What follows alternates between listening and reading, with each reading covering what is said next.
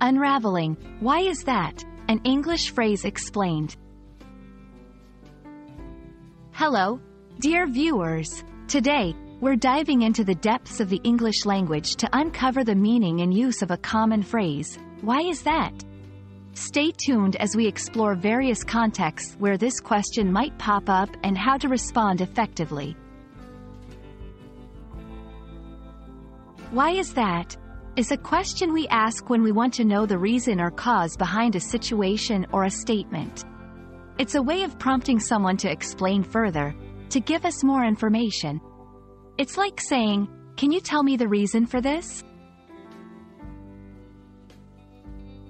This phrase is often used in conversations when something is not clear or when you're curious about the details.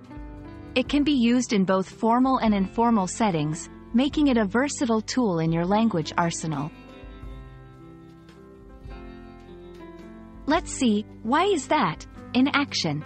Situation. Someone says, "I'm not going to the party tonight." Your response, "Why is that?" Their explanation, "Because I have to wake up early for a meeting tomorrow." Here, "Why is that?" is a polite way to ask for more information without being too direct. There are several ways to ask for a reason in English.